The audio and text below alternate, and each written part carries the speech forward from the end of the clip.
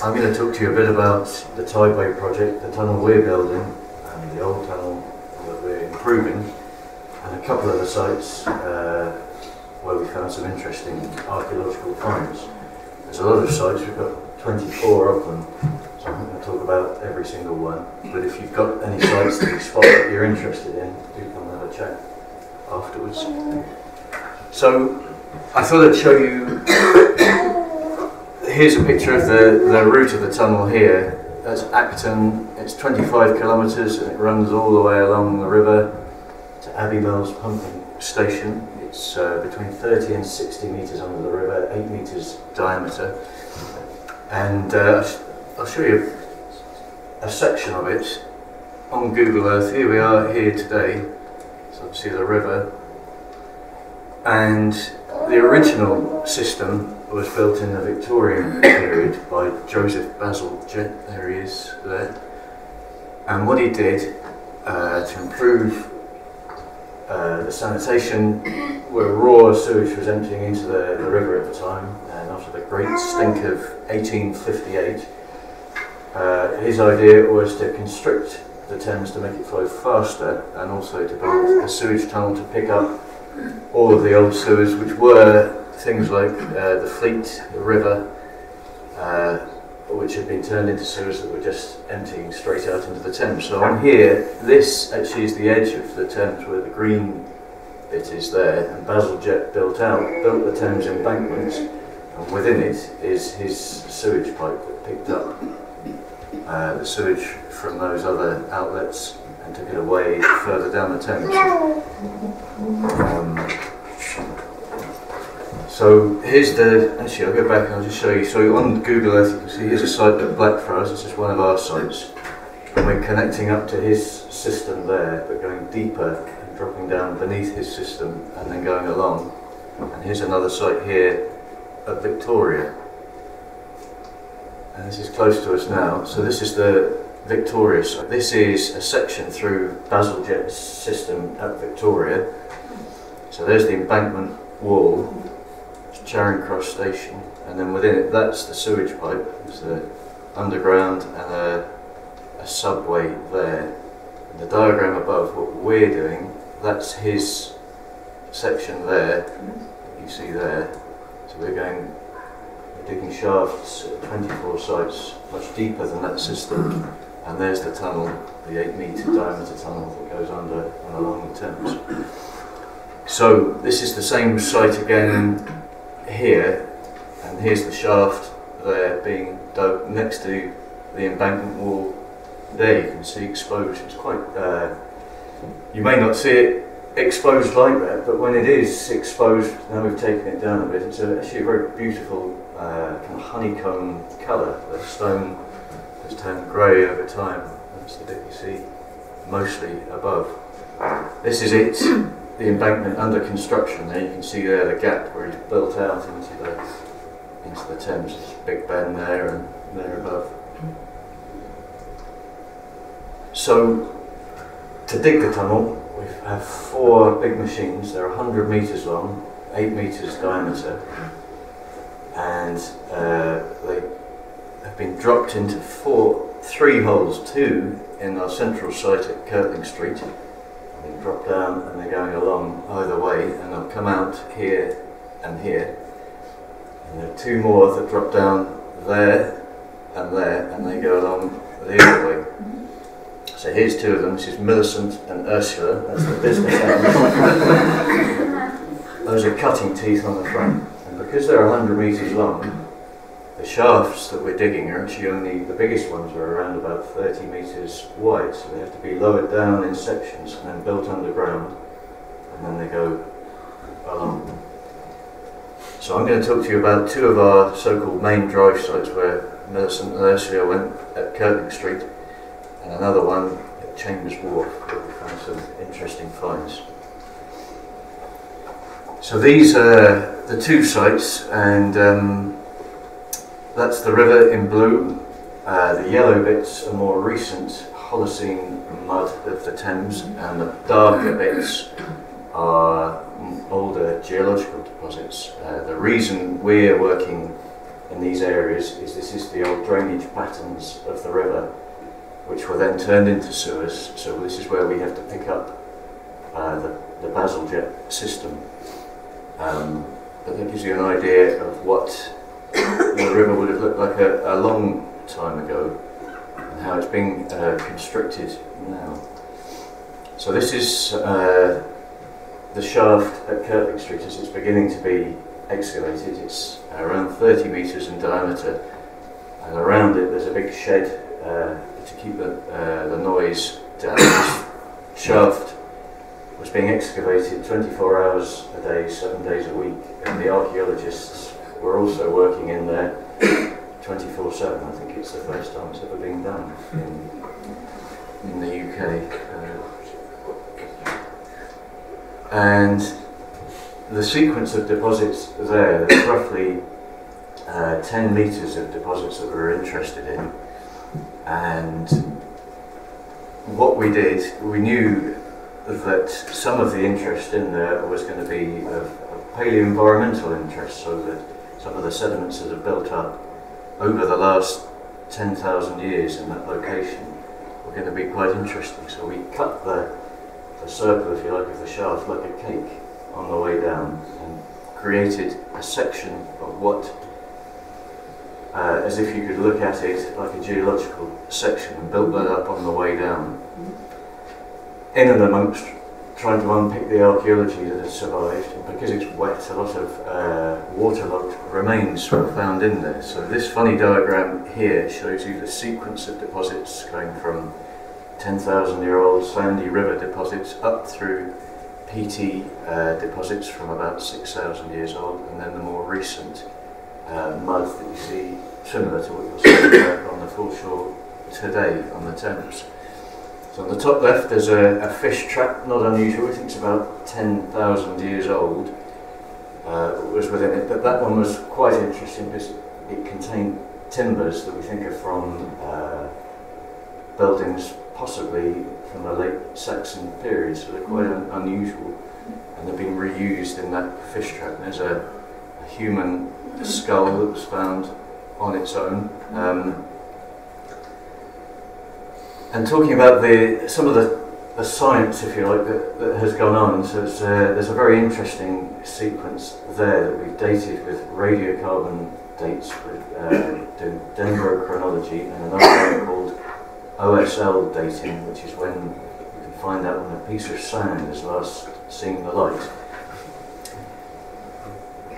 Other people have been looking at the environmental remains. So this is a diagram, it's a very unusual looking diagram of pollen. So that is essentially the top of the shaft, the hole, that's the bottom. And all these funny, these are the names of all the different types of pollen that we found within the sediments. So here at the bottom, it's showing a lot of, this one is birch and there's pine. That's a piece of pine pollen, and it's about a 20th of a millimetre in diameter. And you can tell over time, so we were colder 10,000 years ago, these plants arrived here, colonised, but then as we warm up, they disappear, and you get warmer species like this one, which is oak. And then later on, as people start to clear the area and start farming, we get things like cereal pollen.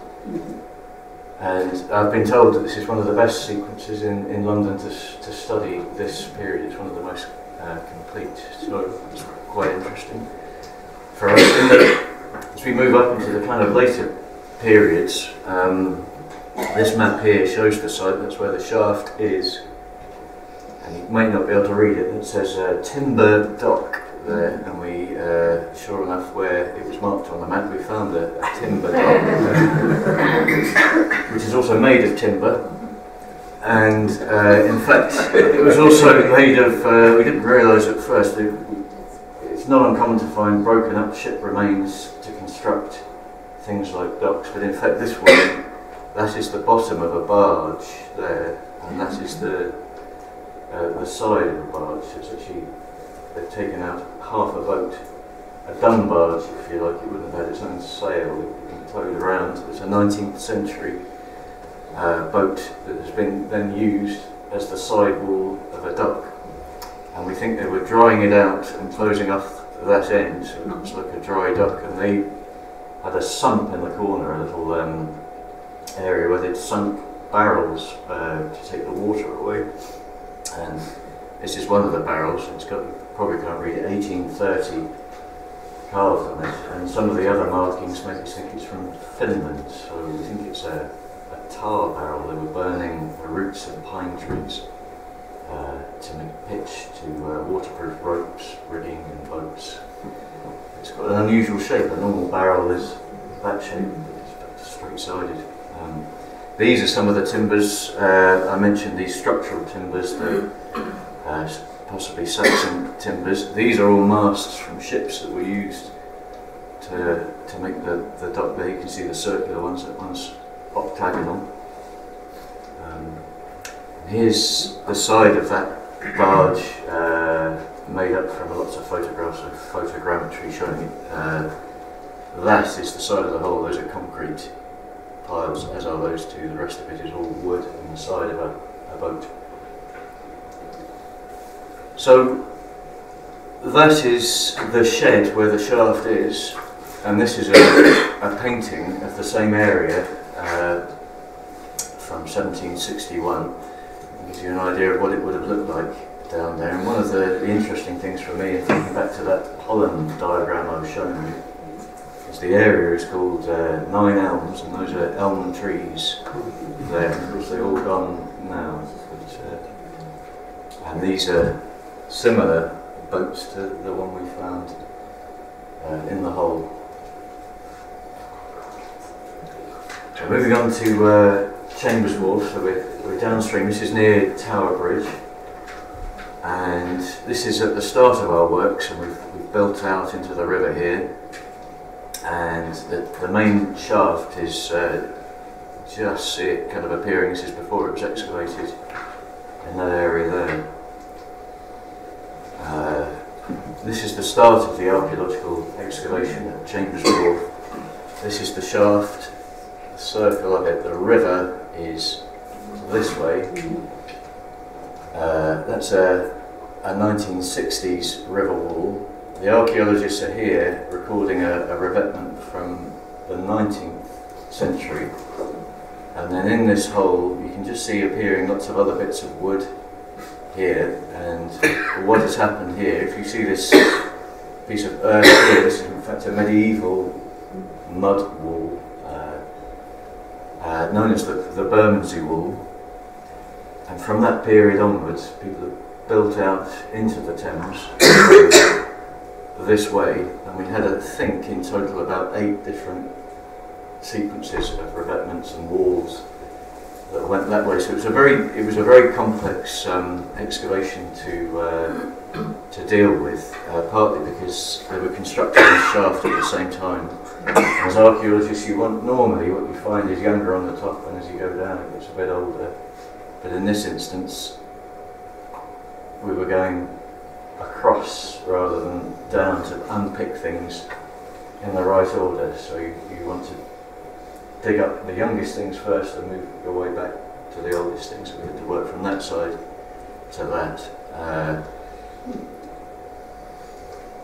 So here's just a kind of snapshot of some of the kind of odd looking diagrams. These are the shaft, but all those numbers and bits are bits of wood that have been planned from 17th century riverfronts, docks. Here's a picture here of one of them. I think that's this area here. That piece of wood, you can't quite make it out there, but it was quite interesting. I'll show you here. When it came out, it was carved on all 4 sides with Tudor roses. And there's a little bit of a puzzle. It's about 2.5 meters in length. And originally, people were thinking, well, maybe it's part of a door, lintel or something like that. But being carved on all sides, why would one side not be seen? So someone thought perhaps it was a newel post on the bottom of a staircase. But I rather like the idea, someone suggested it might be part of a four-poster bed. But the nicer bits that we've recovered, again at Chambers Wharf there were ships' rudders, masts, all reused within it. And the nicer pieces we've sent to the Mary Rose Trust to be preserved. Here's another one that has, what make it out as a word, that V and John, we think that was the name of a boat. These are some of the more unusual finds that came out of Chambers Wharf. That's an auger, there's a wooden shovel, a sundial, and a medieval keychain. Found quite a lot of cannonballs there, which is quite interesting. And apparently they used to use that bank as target practice from the Tower of London. And another rather strange find, this here is a section through a large shell bin. And originally when we saw it we thought, well, maybe these are the remains of people who've been eating winkles and food, but actually a closer look at some of these shells and they turn out they're freshwater mollusks. They're generally not eating. Bithynia, I think is their name.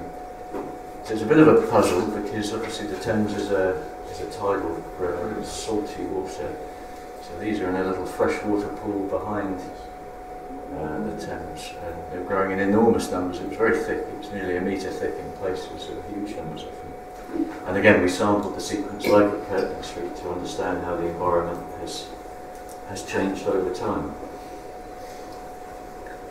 So some of you may have heard about this man who was found underneath some of the earlier revetments. He's found face down in the mud. In fact, we found 3 skeletons, not all as well preserved as this one. And I put this story, kind of made it around the world a bit. This is the New York Times, but I put this in there. I thought you might find it interesting. It says, Britain's fishing or scavenging in the river Thames are a rare sight these days.